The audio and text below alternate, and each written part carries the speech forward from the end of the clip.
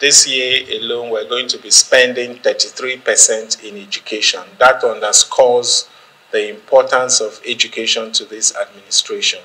So be sure to come to us whenever there is need. We're going to support you because we are interested in education and we're investing in it because we know that's the strongest weapon we have to get rid of poverty in our state. On our part, we believe that the importance and the significance of citing a teaching hospital at our Enugu North zone can never be lost on us.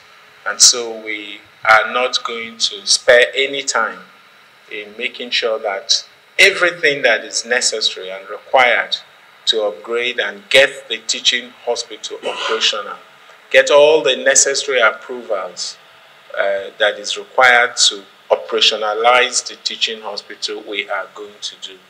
With this bill now, with this law now, we're going to redouble our commitment and our efforts to achieving that.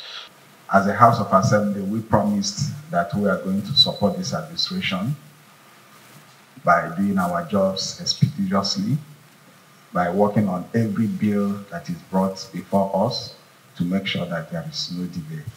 So the SUMAS teaching hospital bill, when it came to us, we gave it expedited hearing, and today you have signed the bill into law. I want to tell you that the House of Assembly will continue to give you the necessary support to deliver the dividends of democracy to the good people of Enugu State.